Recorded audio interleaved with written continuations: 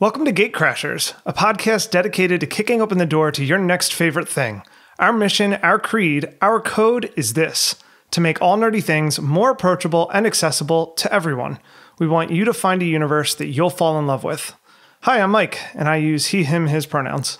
Hi, I'm Dan. I use he, him, his pronouns as well. Today, we're joined by nerdcore legend, MC Lars.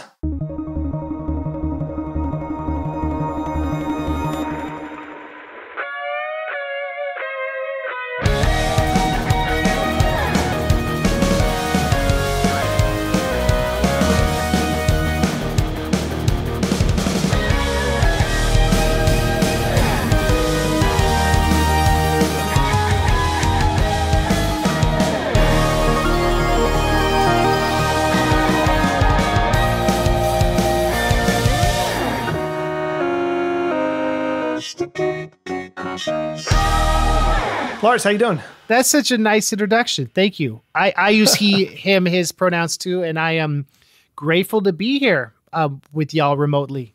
We're so glad to have you. And we are glad to have you, but we have to start with a hard-hitting journalistic question that we always start with. What is your favorite sandwich?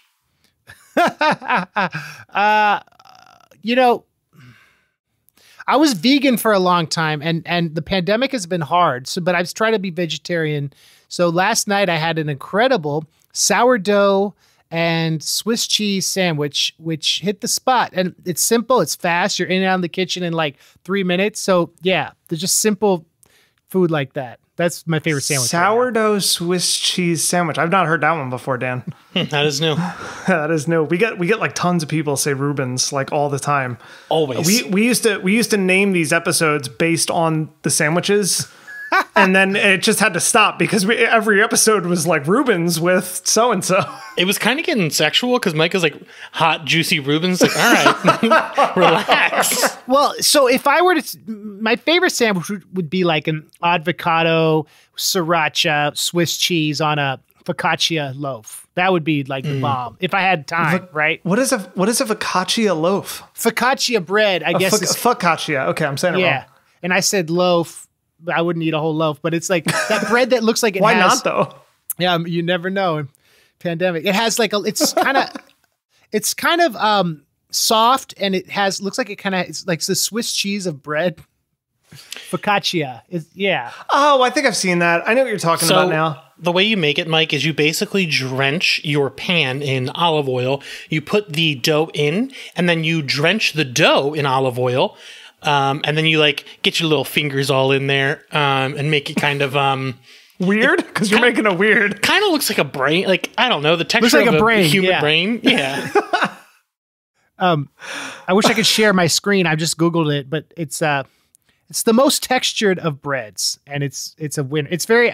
I think of like you have it. People often have it with olive oil. Well, I guess you said that, Daniel, but people dip it in olive oil and vinegar, and you're good to go. Welcome to Gatecrashers, a podcast about bread. Mike, it is the jam. It is a very, very good bread because it's like soft, but it's got texture. All right. Wow. Well, I wonder if I'm gonna have to try this focaccia bread. I was gonna say I could Sounds post great. in the chat, but you're not trying to like click on links and go on Google. We have work to do. I appreciate the focus. It's I'm gonna post it anyway. unmatched. I'm just looking at pictures of focaccia bread over here, honestly.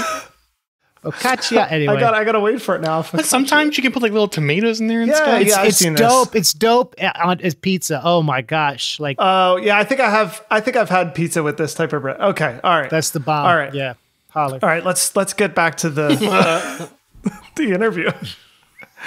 All right, so I'll get us back on track here. So for our listeners, I'm gonna quickly list off some names: Jarrett Reddick, Parry Gripp, Paul Gilbert, Wheatus, and Weird Al Yankovic. You've worked with a crazy diverse group of musicians over the years, and that list goes on. What's it like collaborating with so many different artists? Are there musical or creative lessons you've picked up from working with each different one?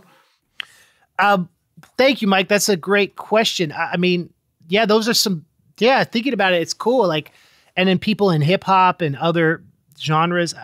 I think the trick to getting people like, well, Weird Al's, that's a whole nother story, but like getting someone like Paul Gilbert on your record, you need to be able to have confidence in the fact that since hip hop is this postmodern art form that builds itself on being kind of this incongruous culture that connects different things in this cut and paste way, that it's gonna benefit the project to have something that might seem kind of unorthodox, right? So you always have to pitch the idea that their involvement is going to make something that benefits from being more than the sum of the parts. So having the confidence that like what they're going to add is going to make it better. So that requires having a fluency in their kind of musical DNA, and which is why I love Weird Al's ability to do this with pastiches and polkas that sum up certain eras. You have to invite them in a way that makes them realize you understand them. So it's about,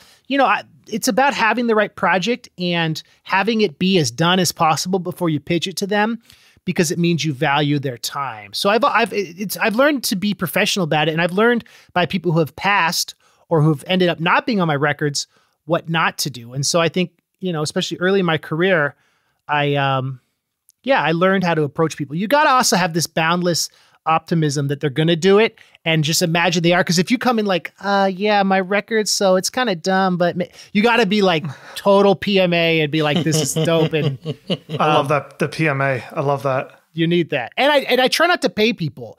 I mean, I pay, you know what I'm saying? Like I'll pay them on the back end. Some rappers will want like a grand advance, which I think is pretty typical, but like, mostly if someone wants money just to do your record, they're not going to give it their all. You have to suggest that after they've already agreed to do it. That's something else I learned. Like people, if you give them like $500 to do a verse, they're going to phone it in if they don't know you or care about you. So you have to like think about that, because you got to build a bit of a relationship, like a rapport with them. Yeah. Like you two obviously have. Maybe not that good, but we're working on it. Oh, Dan, go ahead. Before you go to the next one, I know, Mike, I know I can speak for you on this one. Mike and I's relationship has built a lot on Weird Al. And I know he's a personal hero of yours as well. What was it like working with him? So I'll tell the backstory real quickly. I had written a song called Download This Song 6 months before Al did Don't Download This Song, right? So Al's manager had seen an interview I did for ASCAP or something where I talked about how he was such an influence. And Al wrote me, it was like, yo, I appreciate you saying nice things in the press about me.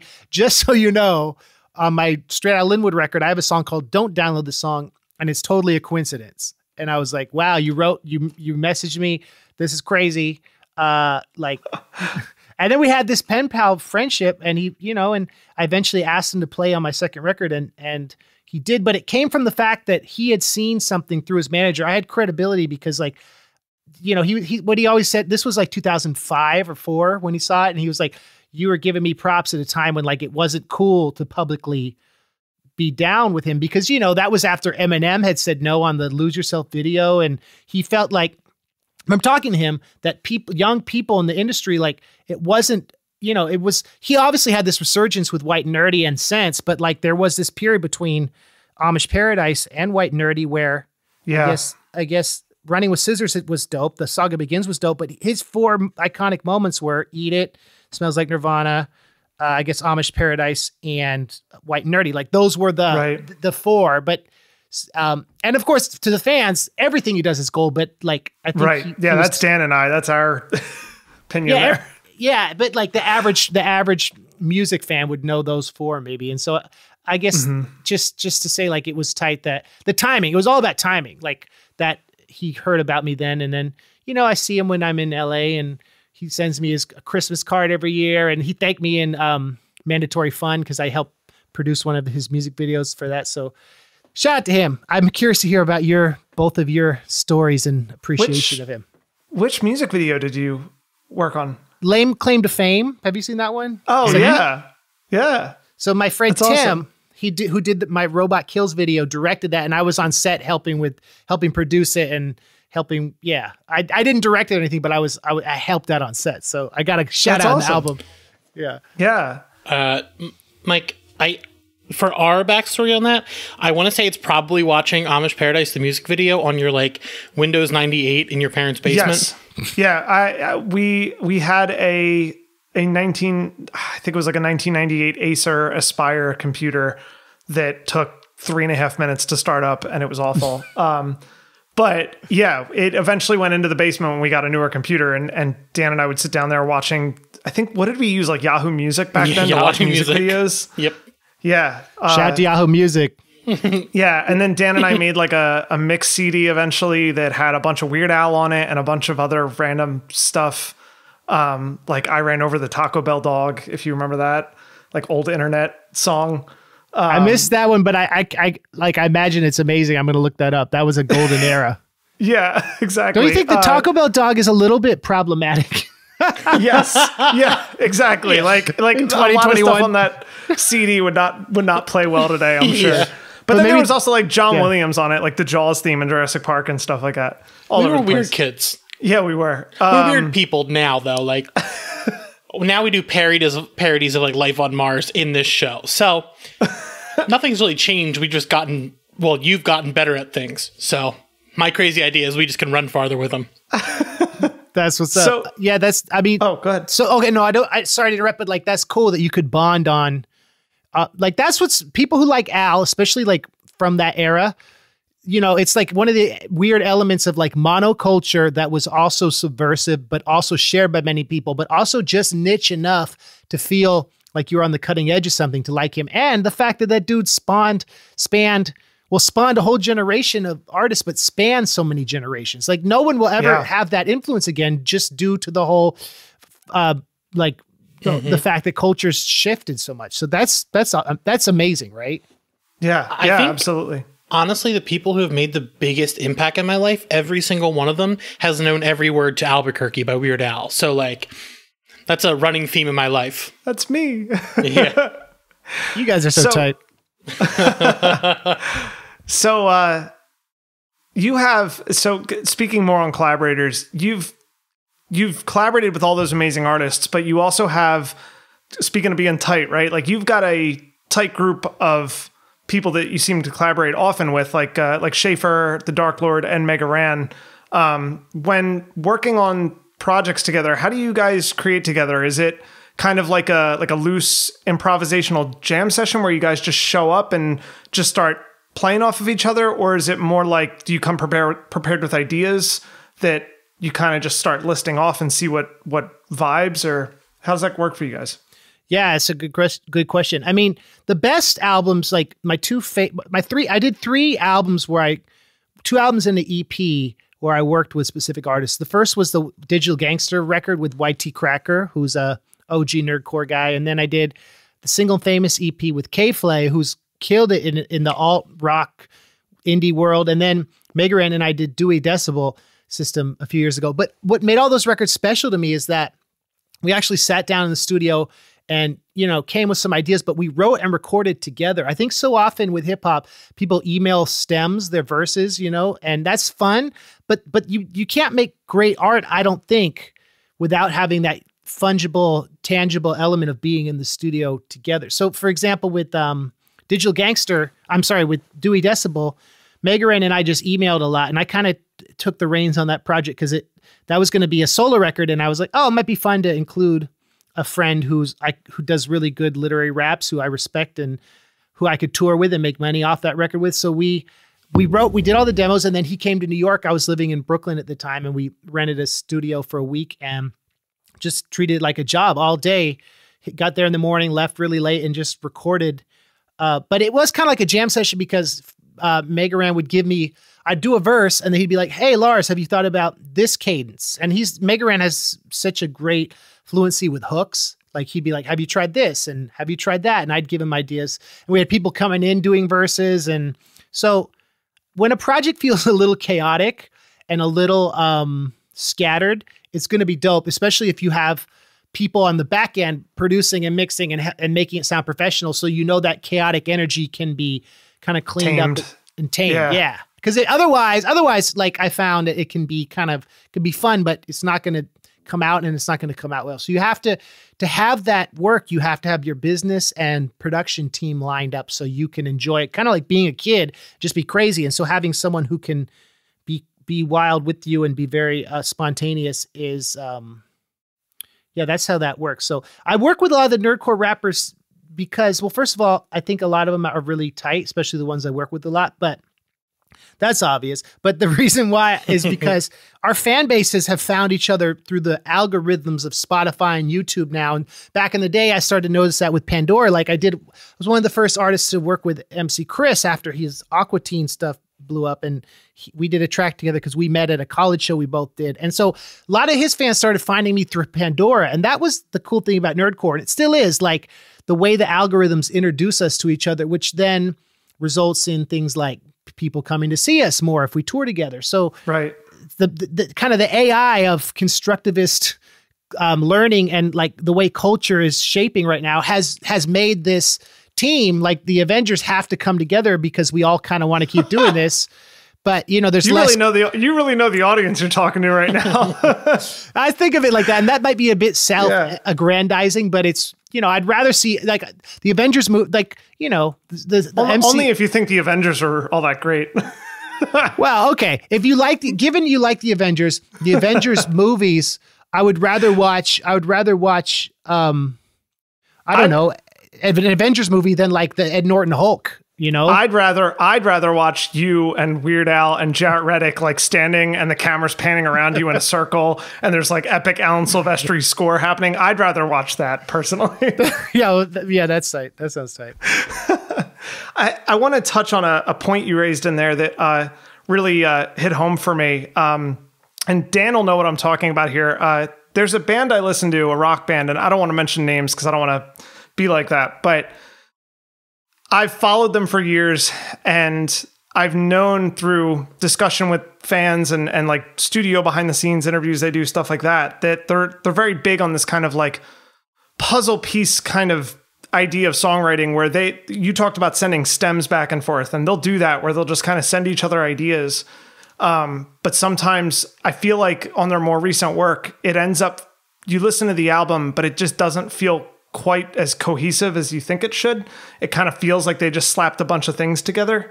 And so I just really wanted to touch on how cool I think it is that like you made that point about how it is still important to like get together in a room with people and really like try to build something in that moment, because it just, I think it feels more organic that way, Yeah, no, you're right, Mike. And that's been like what's so, one of the many tragic things about the COVID pandemic, because I miss being able to get in the studio with my homies. Like I've done verses for people during it, but it's not the same. And you see that with bands, you see that with groups where it does also feel like they're punching the clock. If like you're sitting in your closet and you're just going to rap a verse and then you're going to go, I don't know, the grocery store, it's different than like, okay, let's go to this one place and put everything into it. And it's just it's just kind of, it reflects how digital culture has kind of asked us to compromise our humanity for the sake of efficacy and a short-term profit, which, that's a whole nother topic. But I'm curious to hear what this band is, but I think it's kind of tight you didn't put them specifically on blast. Yeah. I mean, one band I will mention. That's the Wiggles. He's going through a lot right now. Yeah. No, I mean, one band I will mention is like, I think of like the Foo Fighters when they did Sonic Highways, and how Dave Grohl talked a lot about like wanting to go to a city and spend time there and see how that influenced the music, as opposed to like you were saying, like, yeah, I guess I recorded that verse, now I'm going to go to the grocery store. And it just doesn't lock you into the process as much when you're about to leave to do something, arguably like monotonous, right? Like just doing grocery shopping. Yeah, my best records have been with that in mind, especially my solo records. I've made them in different cities, and now being a father, it's like the luxury of doing that seems different, but I'm also open to what that chapter will bring in terms of inspiration. But I think about Rush, like Rush recorded all their best records in different places, and they were very intentional about that. And that's interesting about Dave Grohl, because that's someone who was forced to be flexible just by virtue of being involved in so many projects, and his asset being an adaptive, everyone says how he's one of the nicest guys in the music industry, being an adaptive, positive person who was able to just roll with the flavor, as Wesley Willis would say, you know? Yeah. So that's a cool reference. Yeah, no. Well, so speaking of like rock, I'm thinking like other genres, you don't seem to really have any boundaries in terms of genre. Like I've heard you kind of all over the place. How do you manage to pivot that easily? Do you listen to a large variety of music when you're not writing or while you're writing? Is that something you do while you're writing to get inspiration? Yeah, that's a good question. I mean, Lin-Manuel Miranda and quoted Weird Al saying that, his Weird Al quoted him saying like, the reason why parody works so well is that it becomes the clothes of genre that a song wears, right? So a good song is a good song. So like whether you're wearing a jacket or a hat, how you accessorize that song reflects all the cultural and stylistic things that define, the broader picture. So I always think that like context is important. I grew up listening to a lot of music. I think a lot of people in our generation did. I think that Napster ultimately was a big influence on that and how culture shifted. But I grew up, loving hip hop music, loving like West Coast punk rock and thrash music, and loving funny music and strange music. And so all those things kind of morphed together. Oh, and loving jazz, loving how jazz could kind of teach me about music theory. So yeah, those are my touchstones, right? And I think it's fun to bring what we were saying earlier about how hip hop is a subgenre that allows you to reference and connect with other things. If you fail to do that and every track sounds the same, has the same 808 and synth line, like some people can do it. Some people can have the same aesthetic and it sounds dope, but it can also be boring. And I'm diagnosed with ADD, so I have to always surprise myself. Otherwise I'm bored. You know what I mean? Yeah. I feel that. I mean, it's this whole interview is already been so interesting for me because Dan could tell you, hip hop and rap, they are so out of my wheelhouse. And I've never written anything in that way. And so leading to the next question, I cannot imagine trying to fit so many words into a song as a lot of hip hop artists like yourself do, because it's so out of my wheelhouse. And like when I sing, my style of singing happens to be pretty like legato, like a lot of drawn out notes. So I usually don't have to write a lot of words to get through a song. But what advice would you have for like young budding lyricists who want to try to stay fresh and creative and, increase their vocabulary? Yeah, that's a good question, man. I mean, I think funnily enough, I realized I could rap when, this is so nerdy. My choir in high school did a medley of Rent songs. And there's a song called La Vie Boheme. Dude, me too. Okay, on La Vie Boheme, there's that part. It's like a rap breakdown. He's like, adventure, TDM, no family, boring locations, darkroom, perfect faces, egos, money, Hollywood, and sleaze. They're talking about like everything that, and I had a solo where I got to go up and just like spit that. And I worked so hard to learn that I could even do it 20 years later.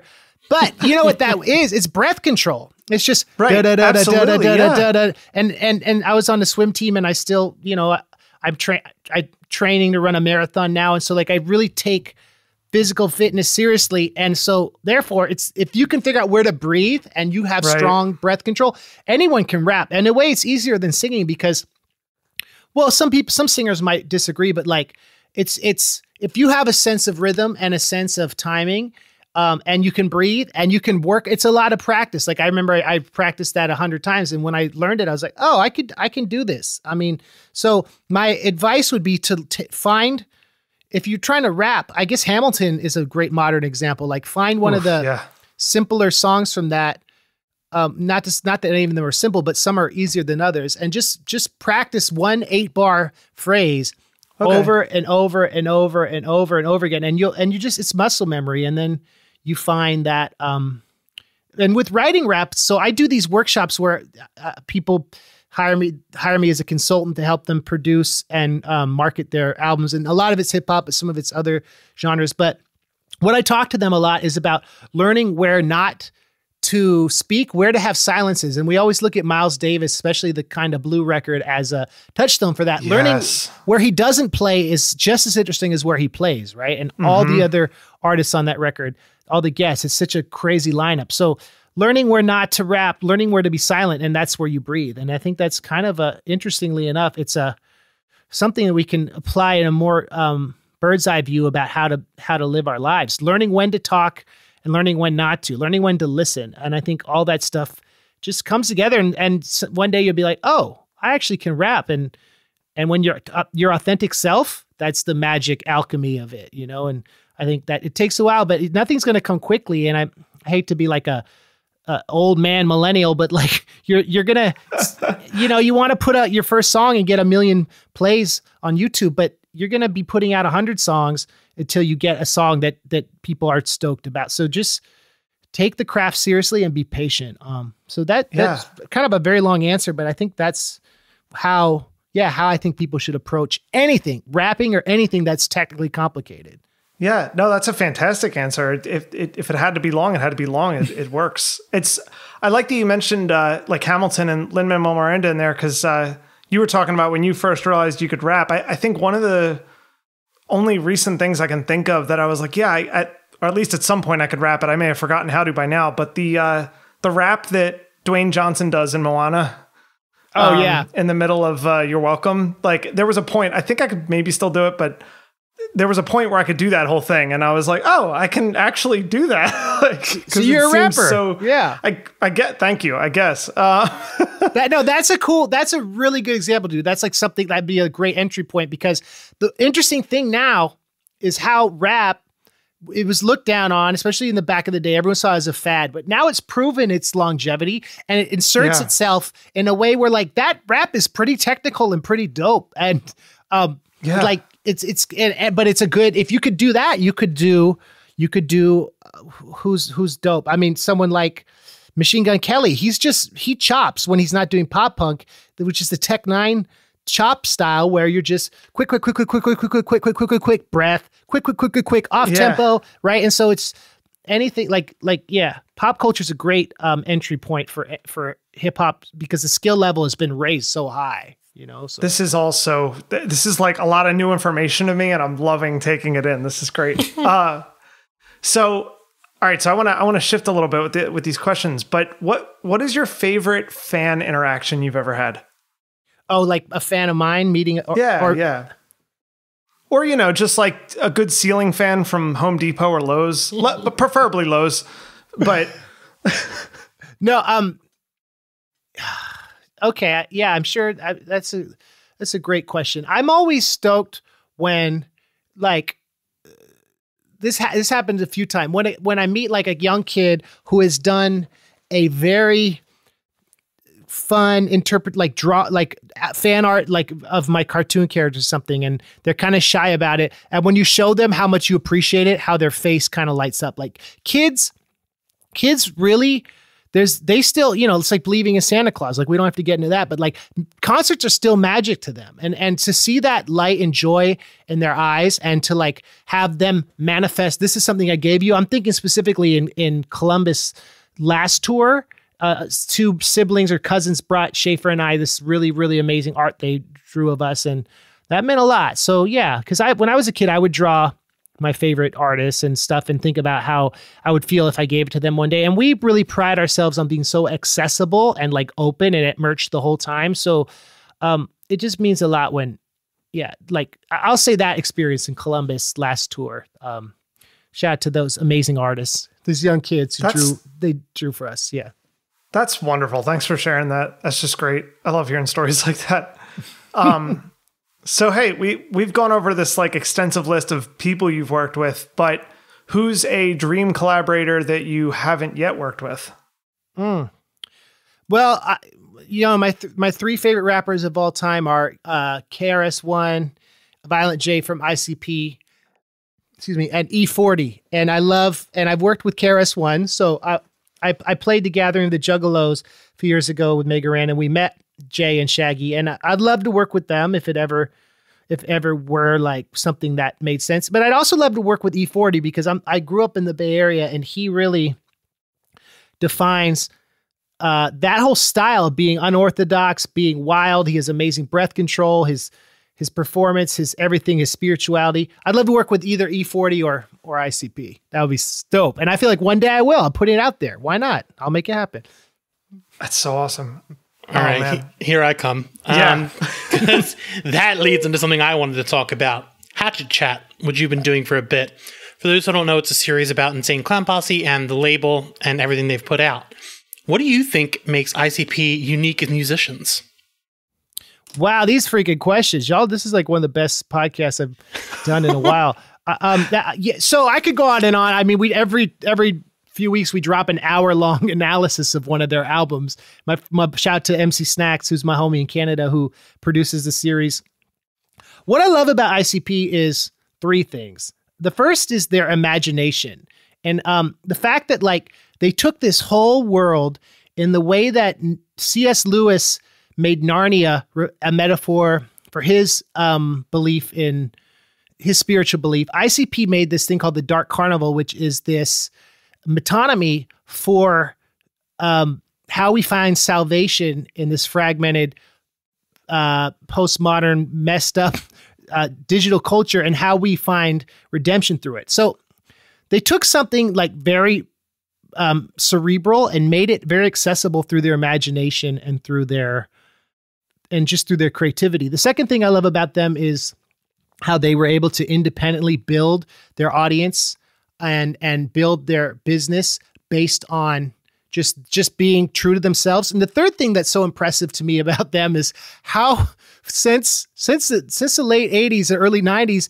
they've really been committed to this joke of being two insane, like murderous clowns, bringing vigilante justice and not necessarily caring about being the most mainstream rappers and just being unapologetic about it. So it's three things: their imagination, their business sense, and the way they've stuck to the joke makes them amazing. And the fact that their music is so always changing and it's just, there's so much of it. There's a lot, they've done some stuff that, I like more than other stuff, but yeah, those guys, honestly, if you want to talk about inspirations, I really started rapping because I had this vision of, when I was young, I'd draw a picture of myself like as an alien. And I thought about how it would be so tight to be on Psychopathic Records as a rapper whose backstory was like I was a space robot who rapped about crazy stuff. And so I was going to call myself Android because my real name's Andrew. And I had this whole backstory. So I was like, that was one of my, when I was 16, I went to see them with my friends, and the show was so tight, and they changed my life, man. And then when I've opened for them twice now, and getting to share that story, getting like a great reaction from the Juggalos, because that community is so loyal, and they've embraced me and my homies. And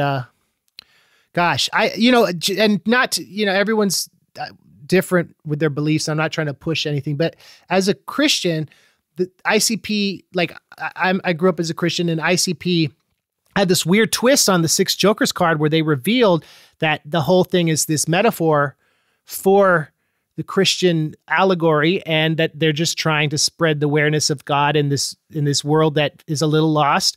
And that surprised a lot of people. And I think people know that about them, but it's not really like the center of their story necessarily in the press. But to me, as a man of faith, that's tight as heck. Like, that helped me understand some things in something.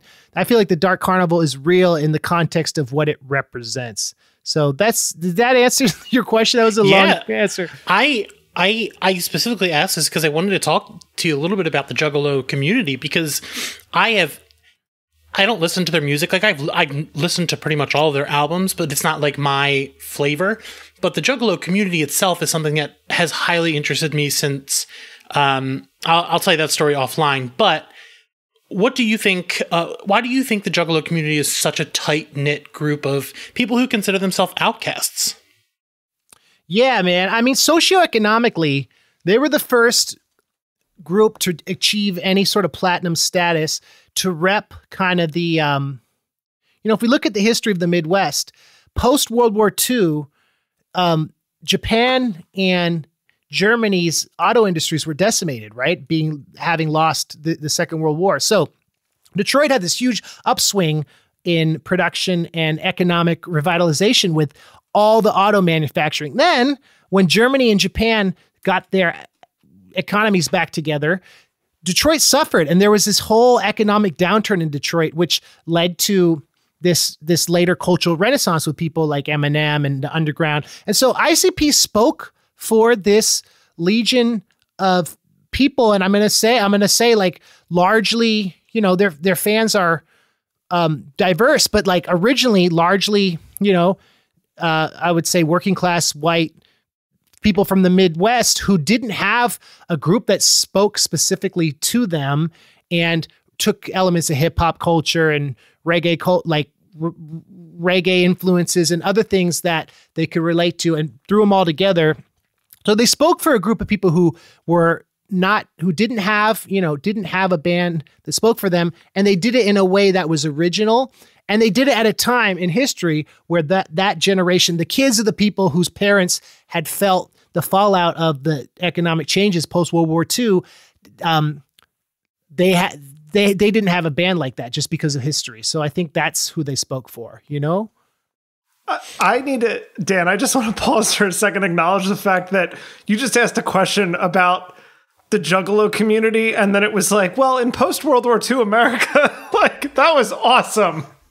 Thank you, Mike. I got a whole like history overview. Like, oh man, that was great. Dan's brother Jake, one of our other hosts, is a huge history guy. So I think he'll probably love that little section right there.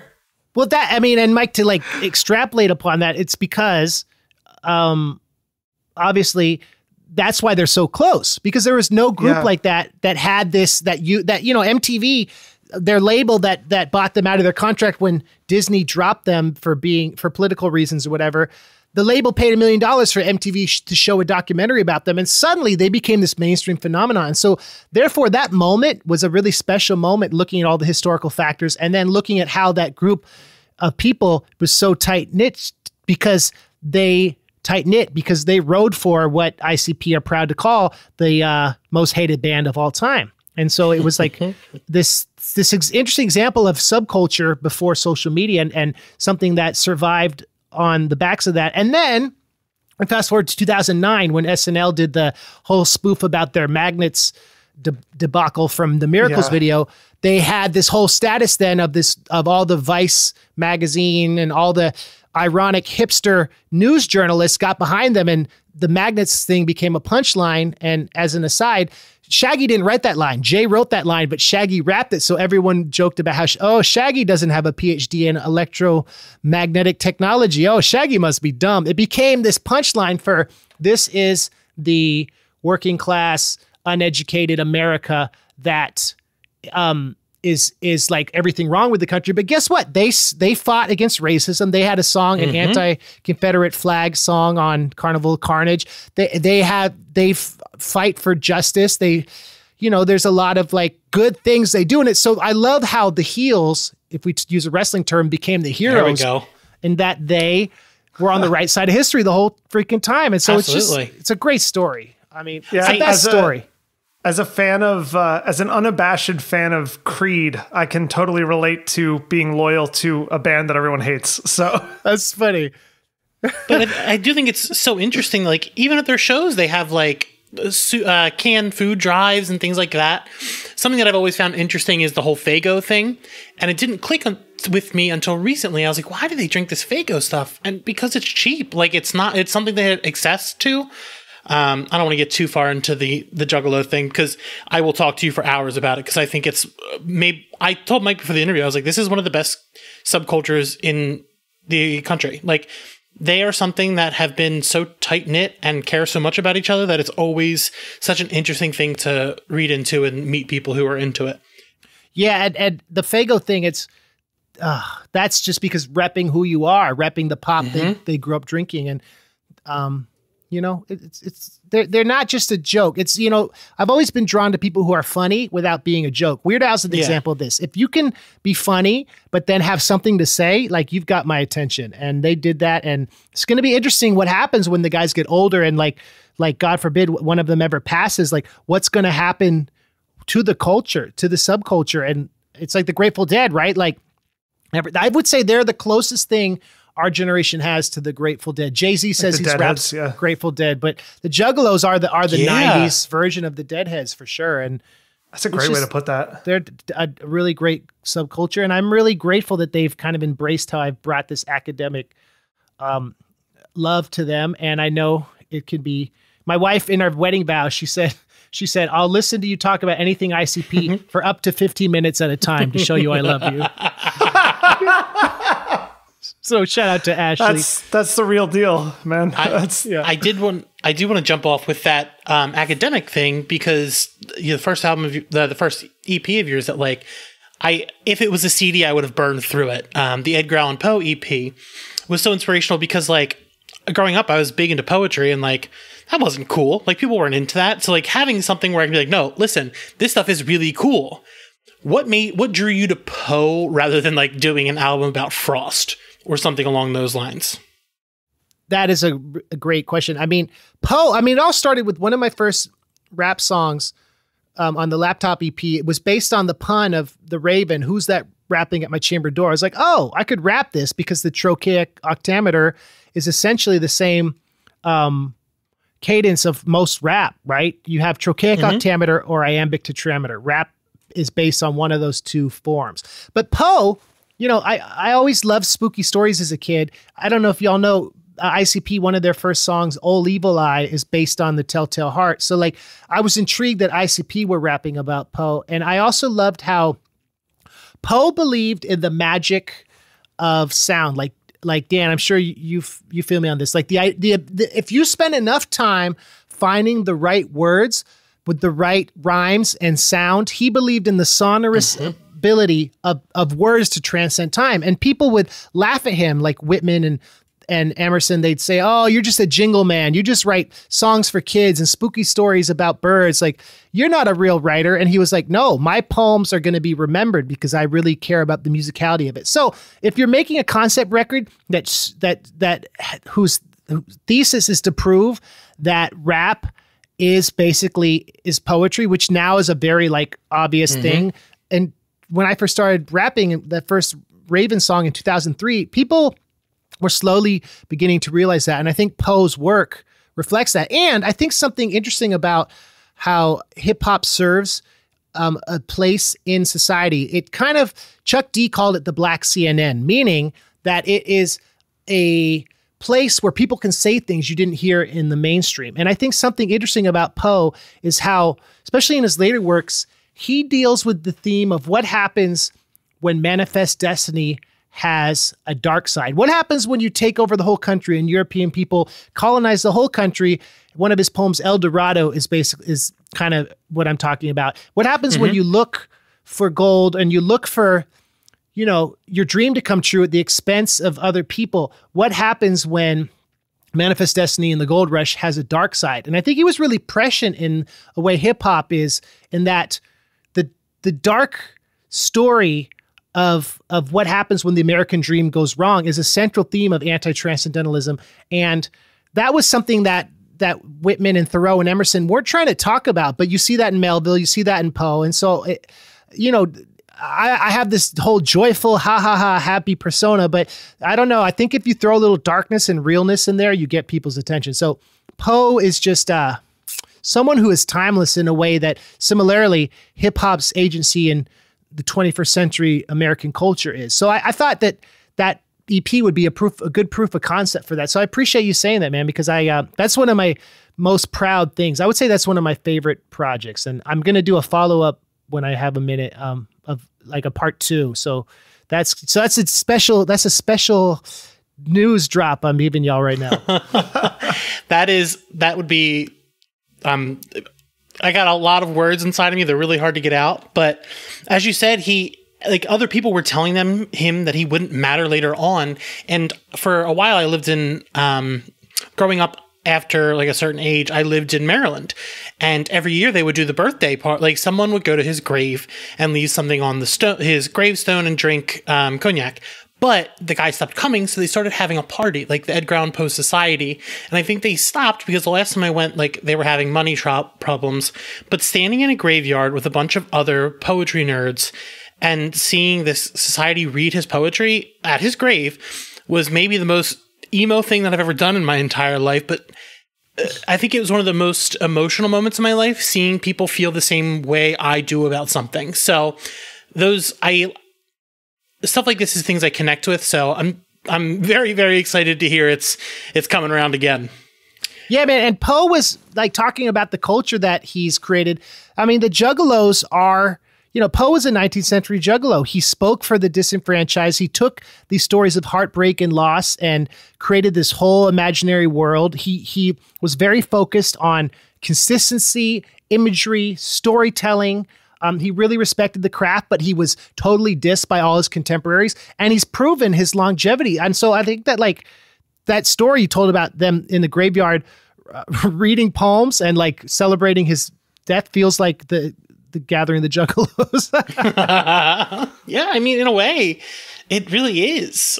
And I know you mentioned it earlier, but I really wanted to talk about the Dewey Decimal System. Have you always been an avid reader, like through your life? Yeah, my mom was a librarian, is a librarian, and I was kind of, I guess a lot of the kids of our generation, like we were kind of encouraged to play alone. I think more than like the generation that came after us, the Gen Z kids. I think there's kind of maybe more helicopter parenting. I don't know, but I think there was a lot of like being alone time, and so I always loved reading, and I started reading at a young age, and books, middle school was particularly hard because I think as many people can relate, I was picked on. I was not good at sports. My family moved to a new school and it just sucked, man. And I was tall and gangly and it sucked. But books were an escape. And so yeah, and I had a book of Poe stories that I loved that I started reading when I was like 10, which I might be a little young for Poe, but it stuck with me, and but so I wanted to, Dewey Decimal. I had that idea for an album of that title for years, and Mega Ran was down to do it. And I'm proud of that record. I feel like that's my last super dope record I've done in a while. I mean, that I'm proud of. I'm not trying to denigrate other stuff I've done, but I think that's my favorite record I've done in the last 10 years, to be candid. I loved it. And as someone who read Great Expectations and War of the Worlds, like at a very young age, I get it. So do you think that putting these things into music, like, is there anything that you try to write into your lyrics when you're talking about lit to try to capture someone to actually read these books? Yeah, that's an interesting question. And there's also all this weight now where like we realize that all the writers we wrote about on Dewey Decimal were male, I think, and all of them except one were white. And so when you're celebrating the canon of literature, what is your responsibility? I ask myself as a white person doing that through a black medium and being thoughtful about that. I think the way you do it is by not making it a parody and making sure the songs, even if they were about something else, like partying or something, a mainstream theme, like a dance move, like that, if it sounded good, even not being a song about for example, George Orwell, right? It has to exist. Well, it can't just be a gimmick. I think one of the issues with nerdcore is that so much of it trades on the fact that there's a built-in fandom for whatever you're rapping about, that people don't try to make actually musical banging songs. And that's a broad generalization, but I think if you can make a song fun, and I really like the idea of juxtaposition. Like if you take a story that's really sad and make it really funny, that's a way for people to want to learn more about that. Like what's an example of that on Dewey Decimal? I mean, 1984. Well, no, that's a sad song about something sad. Okay, here's an example. The Watchmen, our song about The Watchmen is kind of a fun, happy, old school song about a book, a graphic novel that's notoriously dark and kind of the origin of the anti-hero in graphic novel literature, one of them at least. So it's like, you got to make sure that how you tell it is just as important as the story you're writing about. And you have to make sure you don't do like a fact dump. You have to get into the head of the characters and make it fun and human and fresh, and make it so they can't get the chorus out of their heads, because otherwise, you want people to like the song even if they don't care about books. Because if you can't do that, you just write an essay about the book. You know what I mean? Yeah. Huh. I didn't think the last part, I didn't really think of it that way. The Watchmen one has gotten stuck in my head. I literally the hook, the dun dun, is always in my head. So thanks, man. So since you started doing this, do you think the outlook on nerds and geeks just in general has changed? Like in culture? Well, yeah. I've been thinking about that a lot. And I think about that, and I know being political is too boring, but I think about like the 2016 election, how the idea of how certain memes were co-opted for certain political aims made it so these people, the whole idea of these people behind keyboards, the libertarian element became kind of scary, the power you could wield. When before, being a nerd it went from being kind of like you were dissed by society, then it was clear that you were able to do things for society and you were heroes, to then becoming potentially villains, and all these stories about like what's sick about our society manifesting in people's action. I think now being a nerd is just being someone who's either passionate about popular culture or fluent with certain technology. It's really changed. And I think along those lines, it used to be an interesting story, like, oh, it's a nerd who raps. That's crazy. Let me listen to this guy. And now everyone is a freaking nerd who raps. So, you know what I mean? It's like nerd culture. To be a nerd is just to be someone living in the 21st century. Everyone's a gamer. Everyone has a Candy Crush or some sort of like game on their phone. Like, that might be a weird example, but everyone can name an Avenger. So it's not special to be a nerd anymore. And it's actually like, if someone's a nerd, I'm kind of like, all right, well, tell me about what you like. I don't care about, I'd rather have a conversation about their interests. You know what I mean? Because that delineation is, I think it's changed so much in the 20 years I've been doing this. I mean, I don't know. I think it's become less of a label and like less of a label in someone's identity and more of like, oh, like, what are you into? Rather than if you're a nerd, you automatically play Dungeons and Dragons. It's like, no, like there is room for like kind of a diversity under that kind of flag. It's just like there's like you can be into different things. So actually getting to know the person and understand what they're into is like a huge part of that now. And I think the world is a little bit more willing to do that. Would you say so? Yeah, and I would also think that I would also say that it's gone so far as like the nerd culture has been so co-opted, kind of like quote unquote wokeness has become something that corporations try to show that they're down with, which is, that's a whole nother conversation. Like being down with nerd culture, that's like the whole thing. Here's a good example with the Wall Street Bet subreddit and the GameStop thing. It's like, it's like there's so much money tied up in nerd branding now.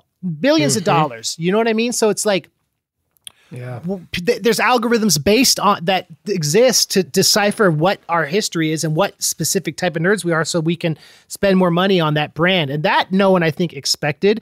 And that is cool. But it's also this whole constructivist learning AI thing that, if you look at developmental psychology, puts us in these silos of like, if I'm an ICP fan, my algorithms are going to be showing me ICP records and they're not going to be showing me other stuff. And so I'd rather that's what's so fun about touring. You can talk about this stuff versus being online bombarded in a way that is kind of gross sometimes, but inevitable. And everyone's got to make money, and like nerds who make money off of their art, like that's so dope. I'm all for that, So a part of that, when you're writing and creating all these things, what do you think is important to you to make a connection with your audience?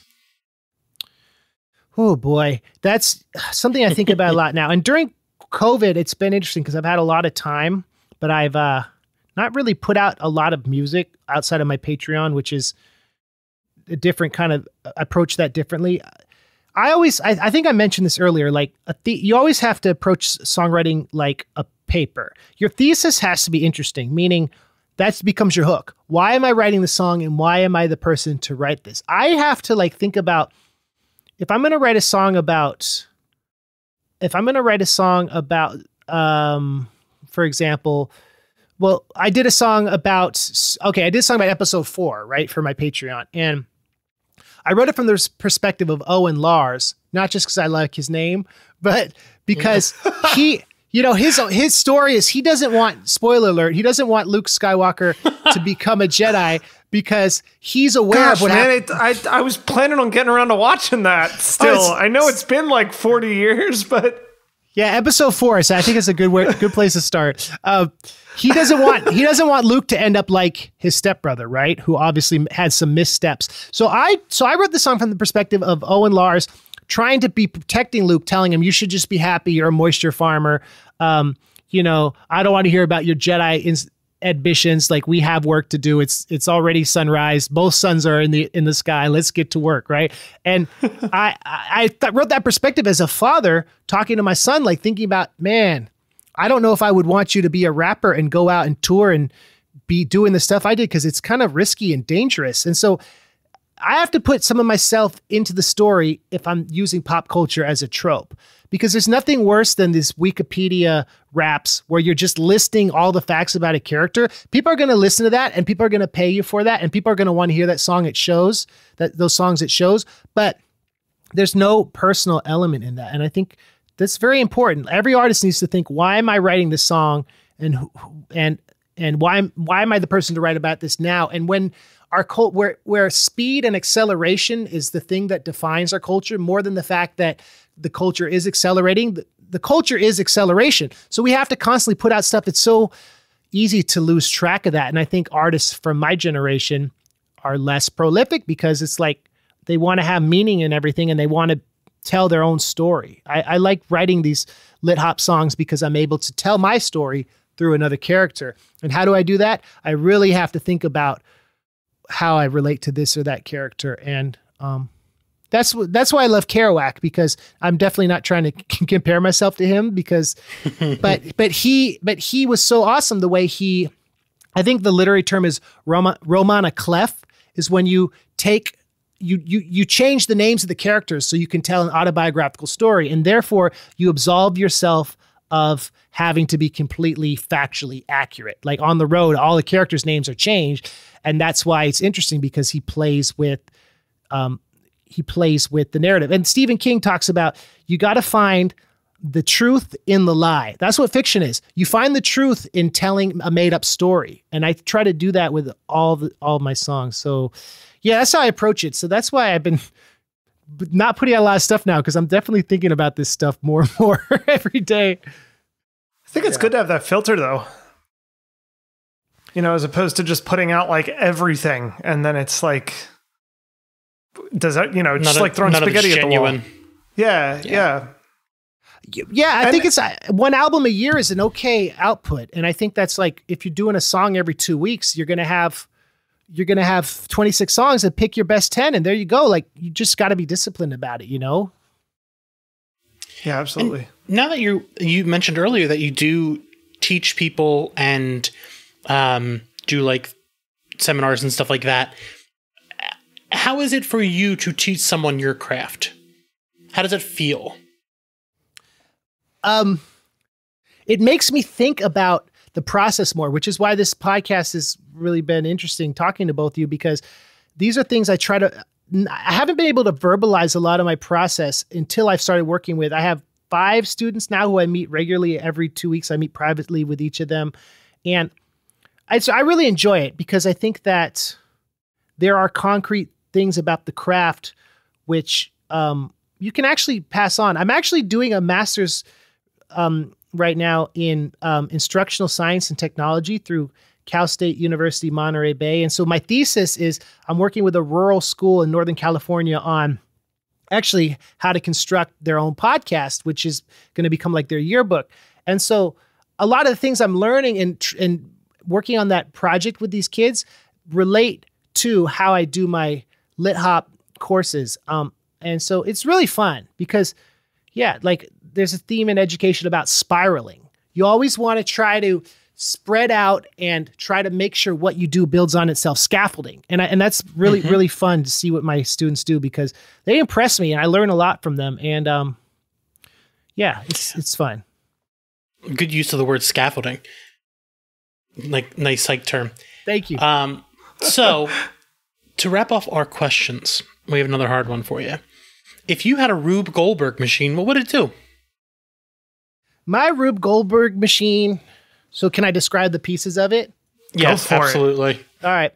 I'll reverse engineer it for you. So the final, this is great. The final product is an anonymous person listening to a finished album, start to finish. So that I made. So most of the work I think of independent artists now, and Mike, as a musician, I'm sure you feel me on this, is like thinking about how you're going to get your project heard. And that can be so daunting and stultifying, and that can suck all the joy from the jump before you even start. So I'd want to have my Rube Goldberg machine know where all my advertising dollars are going, know what platforms people are going to want music marketed to them on, whether it's TikTok this week or Instagram Reels or whatever, like have all that set. So it's whether you hire a publicist or whatever, all the business, you press a button. And so it sends emails to the right people, the right time. It automatically launches the Kickstarter. So you're not spending your life savings to try to pay Facebook. Right. Take it a step further. Have it like introduce some kind of AI that knows what the right time in their life is to hear your album so that it's the most impactful it can possibly be. Yeah. Right. Right time of the day they get the email, or like if they have to wait till they're 15 to hear about it, right? Yeah. All your fans. If I can give you parts and pay you for labor, can you make 2 of these? No, yeah, we can patent it. I think this could be a big hit. Everything. And like you have a bird that flies across the room and drops off the tax form so you can deduct the right things for your LLC. You know what I mean? And it's already filled out. And then that bird also pays the accountant. So what you have is from the jump, your project is going to get the best promotional effort possible. So the part that's not part of the Rube Goldberg machine is the part of you in a room where you're spending the time making the actual art and putting your heart into it and not tripping on this stuff. So when you're done, you press a button, and that button, also the part of the Rube Goldberg machine would be the uploading the files to TuneCore or DistroKid or whatever, and sending the email, marketing it to your friends in a non-annoying way, and knowing who you shouldn't text, because it's nothing worse than getting a text from someone about their new video that you don't really talk too much, because so knowing knowing all your friendships as well as their age, right? Like, you want that be able to take the human the elephant in the room is to make the human element the central part of the Rube Goldberg machine.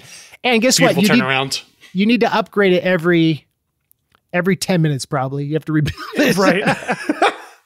That's my machine. Listen, I totally feel you were right to say at the beginning that like I'd feel you on it, because like being an independent musician, like I work a full-time job. It's not my gig to be a musician, but I held off on really putting out a complete work of music. It was a 5-track EP that I finally put out a couple of years ago. For so long, I held off on doing anything like that for that very reason, that there's that little voice in your head that just goes like, yeah, but does anyone care who's going to listen to it? Like, what's the point?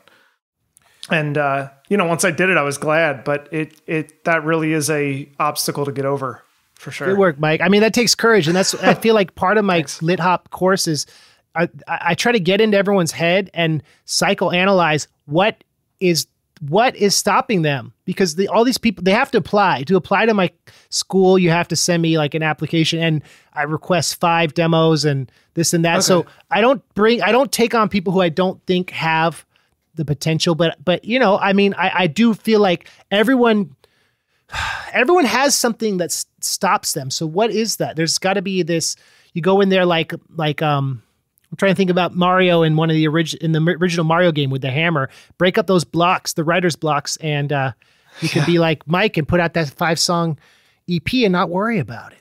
You're talking Mario. You're speaking my language, so it's working. And here's the other thing about Mario: you can't go backwards with that stuff, right? It's Mario 1. I mean, the Mario 2, I guess. No, 3. Yeah, but you're going deep with the. It's great. I love it.